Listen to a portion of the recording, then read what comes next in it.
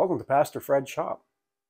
Thought I'd do something a little bit different today and give a little bit of insight as to who I am and why I even started this channel.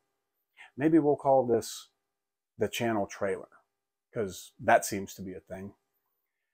It's been said that the YouTube build video is dead, but I still enjoy watching them, and I'm guessing that I'm not alone.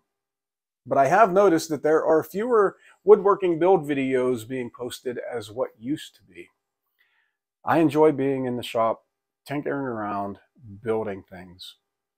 And I thought maybe you'd just like to watch as I make mistakes and try to fix them. Because in my mind, I think that's probably about 70% of woodworking, is making mistakes and trying to fix them.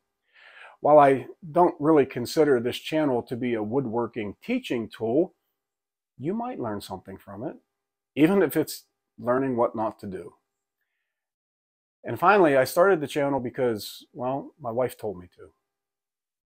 No, that's the reality of it is we were watching some of the channels that I'm subscribed to one evening, and she just looked at me and she said, "How come you haven't started a YouTube channel?"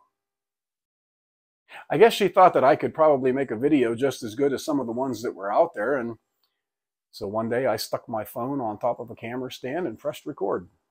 Here I am. Now, I'm still learning how to make a decent video. I just started this. More often than once, I have been halfway through a video and found that the microphone stopped working at some point, and I never noticed it. In fact, before I started this video, I forgot to turn it on. Not all of my projects are going to be big, impressive builds. And that's okay. I know there are makers on YouTube that can just build circles around me, but we all have to start somewhere. Now, if you watch some of the same channels that I do, and I suspect that you might, it can be rather intimidating to watch them as they build these beautiful things.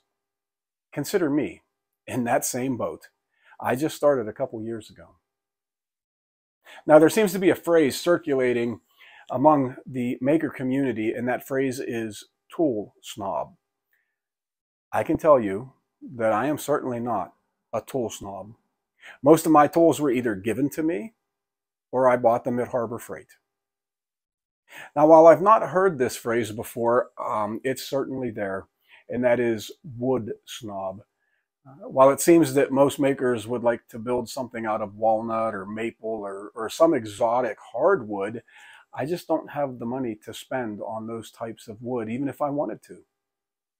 For the most part, I use red oak, which seems to be hated on YouTube.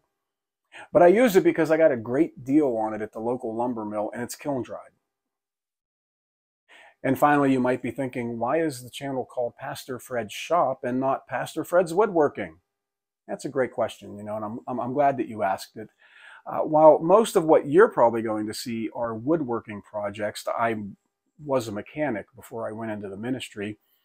And according to my wife, I'm also a bit handy at home repairs, and I think she just says that because she wants me to fix stuff around the house. Now about me.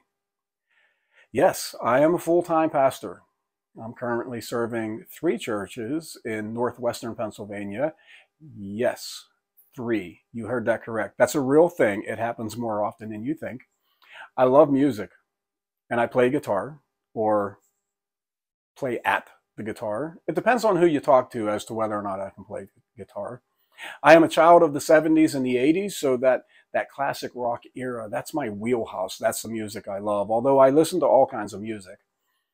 I loved pop culture before it was called pop culture. If you watch any of my videos, you're going to be sure to hear maybe a song lyric or a movie quote or something of that nature. You'll often hear me say, don't let greatness stand in the way of good enough. It's something that one of my district superintendents said to me a few years ago, and it just stuck. And Bob, if by some chance you're watching, thank you.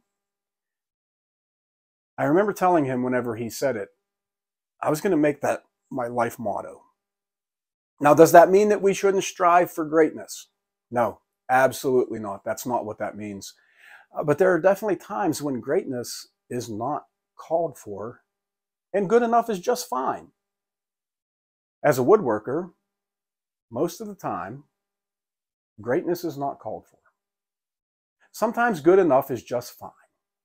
Would I love to build a great piece of heirloom furniture? Absolutely. And at some point I might. But the things I make currently, they don't need to be great. They just need to be good enough. Like I said, I'm basically just starting out. There's nothing that should be intimidating about watching me build something. So maybe we can learn this craft together. Thanks for watching. God bless. I'll see you on the next one.